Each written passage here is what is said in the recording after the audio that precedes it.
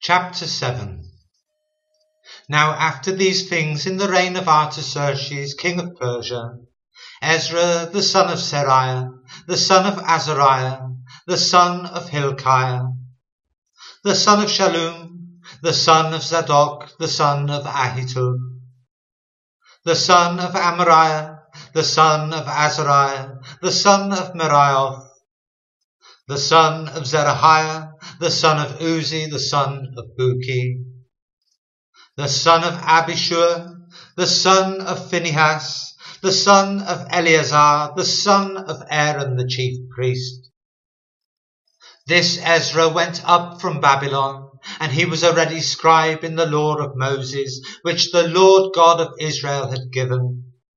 And the king granted him all his request according to the hand of the Lord his God upon him.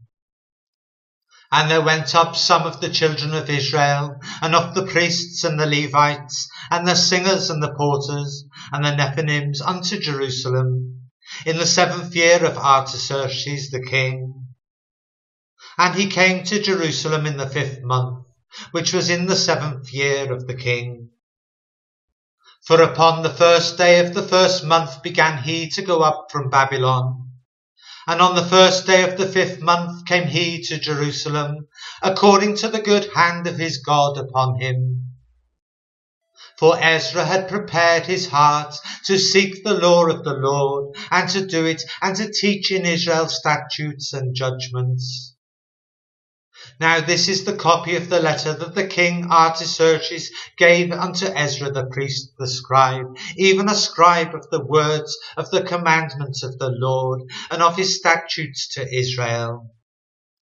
Artaxerxes, king of kings, unto Ezra the priest, a scribe of the law of the God of heaven, perfect peace, and at such a time. I make a decree that all they of the people of Israel, and of his priests and Levites in my realm, which are minded of their own free will to go up to Jerusalem, go with thee.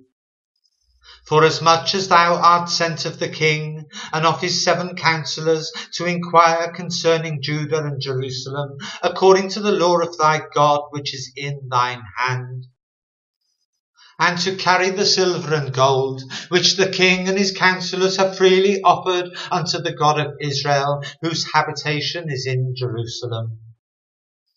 And all the silver and gold that thou canst find in all the province of Babylon, with the free will offering of the people and of the priests, offering willingly for the house of their God, which is in Jerusalem. That thou mayest buy speedily with this money bullocks, rams, lambs, with their meat offerings and their drink offerings, and offer them upon the altar of the house of your God which is in Jerusalem. And whatsoever shall seem good to thee and to thy brethren, to do with the rest of the silver and the gold, that do after the will of your God. The vessels also that are given thee for the service of the house of thy God, those deliver thou before the God of Jerusalem. And whatsoever more shall be needful for the house of thy God, which thou shalt have occasion to bestow, bestow it out of the king's treasure house.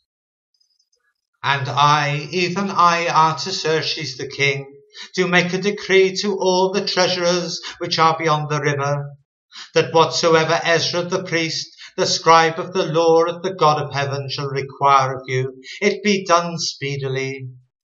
Unto 100 talents of silver, and to 100 measures of wheat, and to 100 baths of wine, and to 100 baths of oil, and salt, without prescribing how much. Whatsoever is commanded by the God of heaven, let it be diligently done for the house of the God of heaven. For why should there be wrath against the realm of the king and his sons?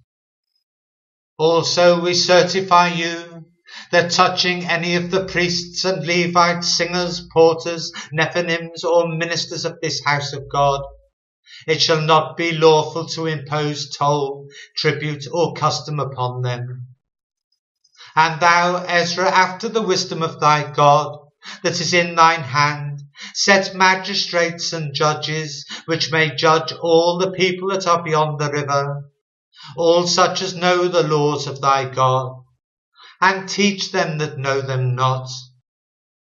And whosoever will not do the law of thy God, and the law of the king, let judgment be executed speedily upon him, whether it be unto death, or to banishment, or to confiscation of goods, or to imprisonment. Blessed be the Lord God of our fathers, which have put such a thing as this in the king's heart, to beautify the house of the Lord which is in Jerusalem, and have extended mercy unto me before the king and his counsellors, and before all the king's mighty princes. And I was strengthened as the hand of the Lord my God was upon me, and I gathered together out of Israel chief men to go up with me.